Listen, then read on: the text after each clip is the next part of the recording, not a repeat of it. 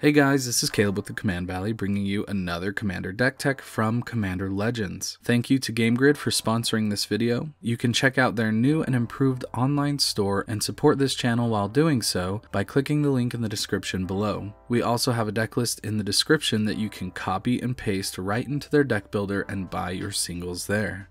To support our channel directly, head on over to our Patreon at patreon.com/commandvalley to sign up today. Let's dive into today's commander, Jared Carthalion, True Heir. Jared costs a red, a green, and a white mana to cast. He's a 3/3 human warrior with 2 abilities. Whenever Jared enters the battlefield, target opponent becomes the monarch. You can't become the monarch this turn. If damage would be dealt to Jared while you're the monarch, prevent that damage and put that many +1/+1 counters on it. If you didn't already know, Monarch is back in Commander Legends, which is super awesome. Monarch was first introduced in Conspiracy, which was also a multiplayer draft format, and a player that is the Monarch essentially has an emblem that says, at the beginning of your end step, draw a card, and whenever a creature deals combat damage to you, its controller becomes the Monarch. Essentially, there are 2 ways to get the Monarch back, since Jared gives it away as soon as he comes into play, and we really want to get Monarch back to be able to turn on Jared's second ability. And the way to do that is by dealing combat damage to the Monarch or by playing another card that makes us the Monarch. It's going to be absolutely vital that, as the Jared player, we get and retain the Monarch. I usually like building decks around commanders that have many options or strategies and win cons, and although Jared is most likely going to be your main win con and the focus of this deck, there are many strategies that you can build the deck around. Though decks that rely heavily on playing and having your commander are becoming less and less popular, I think that Jared seems like a super fun commander to build around. So let's jump into the main strategy of my Jared deck, and I'll talk about the cards that I have included.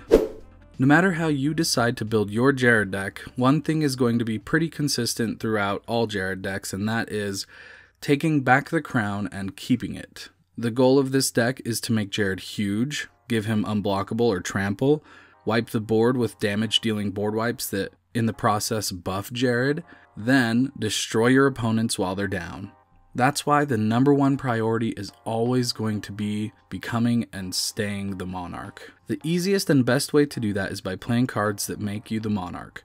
You don't want to rely too heavily on having to swing out and steal a crown through combat damage, because you'll most likely want Jared's ability online during your combat steps. There is a cycle of new enchantments from Commander Legends that are all Court of something, and we have access to the 3 best ones in my opinion.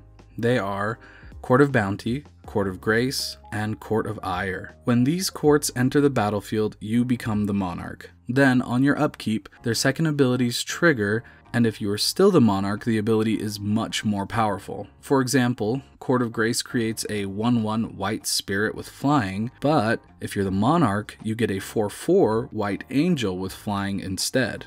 Court of Heir is especially good in this deck because it deals 2 damage to any target, or 7 if you are the Monarch. You can always aim that 7 damage at Jared and immediately pump him up, or you can take out a threat, or even finish off a dying opponent.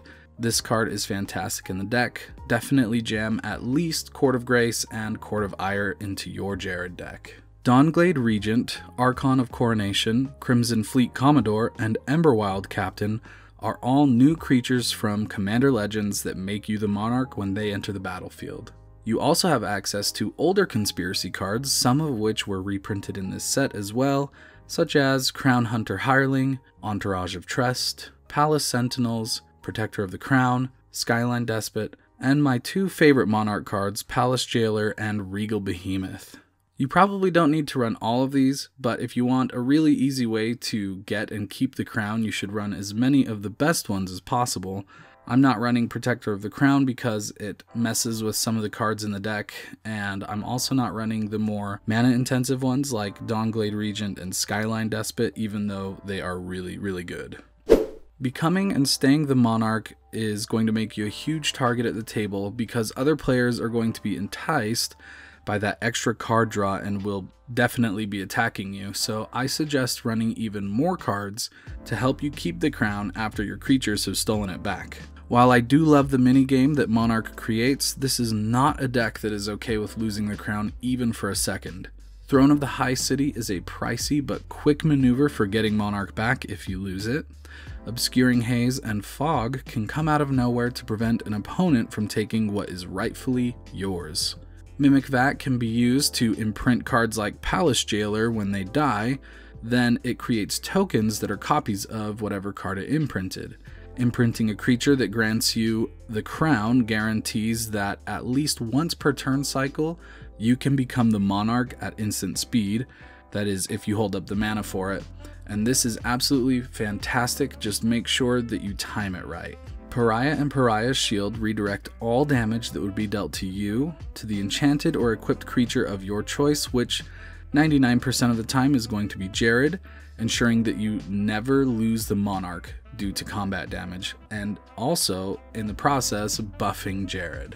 If you are forced to take back the Monarch with combat damage, you'll want to make sure that you can give your creatures unblockable, trample, or flying. Prowler's Helm, Trailblazer's Boots, and Whisper Silk Cloak are all equipments that will make your creatures unblockable. Spirit Mantle is an aura that gives your enchanted creature protection from other creatures, and Shield of the Oversoul is an aura that gives a creature indestructible and +1/+1 if it's green, and if it's white, it gets flying and +1/+1. This actually brings me to the next part of our strategy, which is a few cards that focus on counters, starting with Luminous Broodmoth. Obviously, we're mostly looking to make a bunch of +1/+1 counters on Jared, but Luminous Broodmoth returns our creatures without flying to the battlefield when they die with a flying counter on them. Turning our creatures into flyers will help defend the crown against other flyers and make it easier to steal it back. Also, if your opponent swings in with a bunch of creatures to steal the crown and you lose it to combat damage, but you also block with Palace Jailer and it dies from blocking, it will return as a flyer and make you the Monarch again as long as you've got Luminous Broodmoth out. Because of that, in my opinion, this is a must-have in the deck. And another must-have that is probably one of my favorite cards for this deck is the Ozolith. When Jared or other creatures with counters on them die, the Ozolith will hold on to those counters for you, and at the beginning of combat on your turn, you can move those counters back to a newly summoned or already buffed Jared. This way, even if Jared is murdered with 100 +1/+1 counters on him, you don't lose the investments that you've put into making him absolutely huge. A few other cards that I've included are Hydra's Growth, Colonian Hydra, and Branching Evolution to double the amount of +1/+1 counters Jared gets or grow them exponentially. These are incredibly powerful cards in the deck that can make Jared an absolute giant if they aren't dealt with immediately. Now that we've talked about making sure Jared's ability stays turned on and how to make it even stronger, let's talk about activating it. One of the easiest ways is to throw him directly into a fight with another one of your opponent's creatures with cards such as Ulvenwald Tracker, Arena, Pit Fight, Inscription of Abundance, Ancient Animus, and Titanic Brawl. In my initial build of this deck, I am only running these last three, but that could very well change as I continue to test the deck. There are a lot of other fight cards that you can put in this section as well, so if you have some lying around in your collection, definitely throw them in. Board wipes that deal damage instead of destroying or bouncing creatures are twofold in this deck, as they will pump Jared immensely and clear the path for him to attack. There are a ton of options like Blasphemous Act, Anger of the Gods, Chain Reaction, Magma Quake, Rolling Earthquake, Solar Blaze, and Star of Extinction. I am playing most of these, and I suggest playing as many of them as you can as well. Playing a Gideon's Sacrifice or a Saving Grace on Jared will not only save your other creatures after playing a board wipe like Star of Extinction, but they will also massively buff Jared if you have multiple other creatures on the board. A great way to finish off that final opponent is by playing cards like Fling, Thud, Soulsfire, and Kazul's Fury, which also doubles as a land in your mana base. Out of these four, I've only included Soulsfire and Kazul's Fury in my initial build, but that's not all. The best of these is definitely Chandra's Ignition, and it's a must-have in this deck. This card can be another board wipe to buff Jared, or it can be used on an already huge Jared to wipe the board and even just kill your opponents outright. With all this damage flying around, you may want to consider running creatures that redirect damage to your opponents, or even Jared, such as Boros Reckoner, Brash Taunter, Nomad's en-Kor, Spite-Mare, and of course Stuffy Doll. Brash Taunter and Nomad's en-Kor work best with Jared, so those are the only two that I've included at the moment. The last part of our main strategy is making Jared even more dangerous with equipments, auras, and other things to give him added abilities. I've decided to run Shadowspear, Darksteel Plate, Mage Slayer, and Sword of Vengeance. Shadowspear can help you deal with pesky gods and other indestructible threats. Mage Slayer can do an insane amount of damage if Jared is already buff, and Sword of Vengeance pretty much does everything that you want it to. As for auras, we've already talked about Shield of the Oversoul and Spirit Mantle, but Guilty Conscience is another that I've included, which is a super cool way to double Jared's power and toughness every time he deals damage. Lastly, Kessig Wolfrun and Skarg the Rage Pits are lands that can give Jared trample and some extra power. Alright, now let's talk about the essentials for making sure that we can do what we want to do. We're in Naya, so ramp is easy to come by. However, because Jared costs natural Naya to cast, getting him out early might prove to be a little bit of a challenge. So if your goal is to get Jared out by turn 2, you'll definitely want to run Lotus Petal, which costs 0 to play and can be sacrificed to add 1 mana of any color to your pool.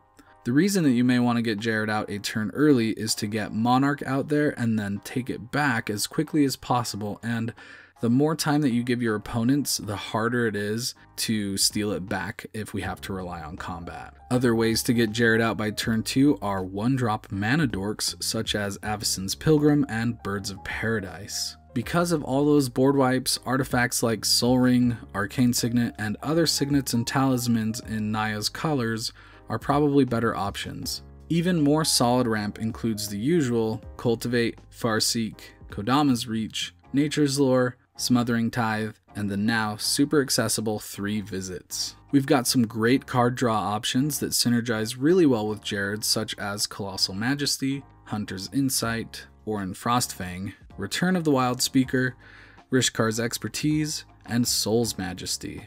These all capitalize off of our strategy to make Jared absolutely ginormous. Other cards that I've included are Guardian Project and Ripjaw Raptor. I haven't included as much card draw in this deck because we're really hoping to have the Monarch for most of the game, which will also be drawing us extra cards. As for removal, depending on how many board wipes and fight cards that you've already included, you may not need to add a whole lot in your targeted removal section.